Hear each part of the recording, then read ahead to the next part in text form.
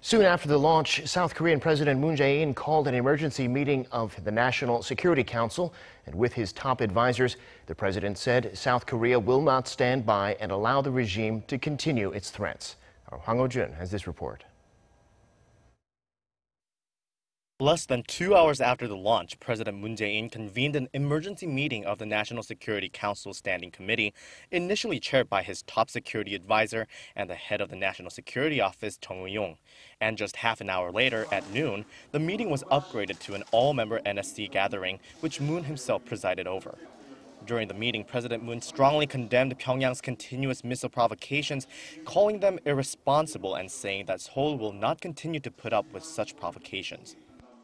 북한의 핵미사일은 우리와 우방국들의 안보와 국민들의 생명을 위협하는 생존의 문제입니다.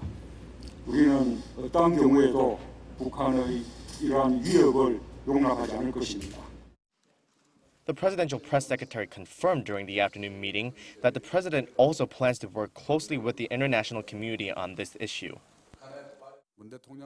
President Moon told his security and foreign relation officials to closely cooperate with the U.S. and our allies to seek a strong response from the international community, including measures from the UN Security Council. Moon also ordered the Defense Ministry and the Joint Chiefs of Staff to be on a state of readiness to respond immediately to any additional provocations.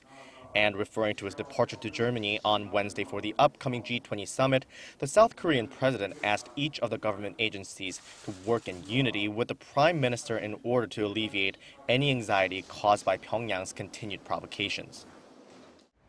A Blue House senior official said that while North Korea's claim that it has been an ICBM will have to be verified, the regime will not escape an even more intense sanctions and pressure.